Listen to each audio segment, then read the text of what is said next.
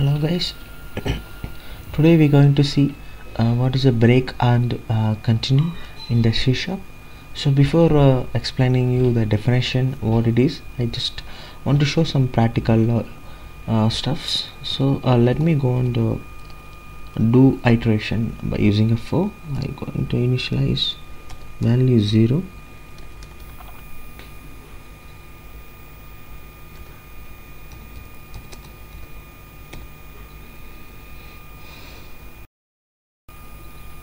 Okay, so I just check condition less than 10. If it is there, just increment it. Okay,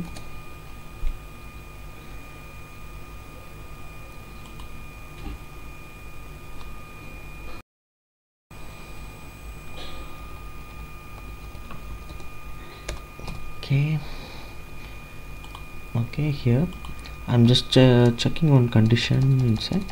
If I equal to 0, then do the break operation. Okay, after my condition I'm going to just write one method called do something with this value. Okay, I just declare the method here. So here I'm going to write my console dot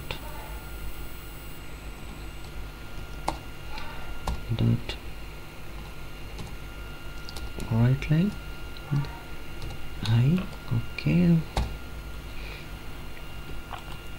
Okay, finally after the loop I just do my console dot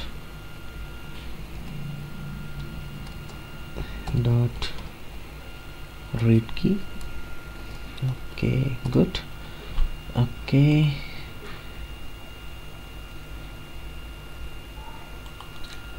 Okay, so let me go and run the.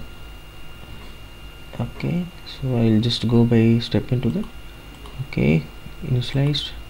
Okay, now I is equal to 0, so it's come to the break. Okay, it skipped my total iteration. Okay, because it's not executed this method, it's just break and it just exit from the loop.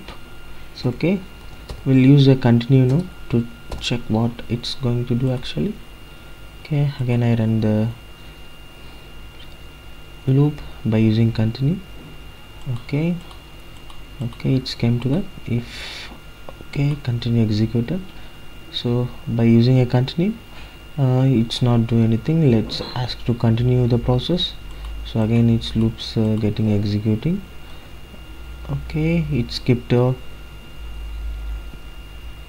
function what we return in the I equal to 0. Then it's continue the particular iteration, and from the next condition itself it will go to do something every time.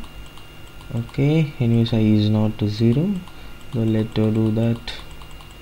Okay, so finally I'll just continue it. So it's skipped the 0 because if I equal to 0, let ask me to skip all the steps behind that, and ask to discontinue the current loop and just execute.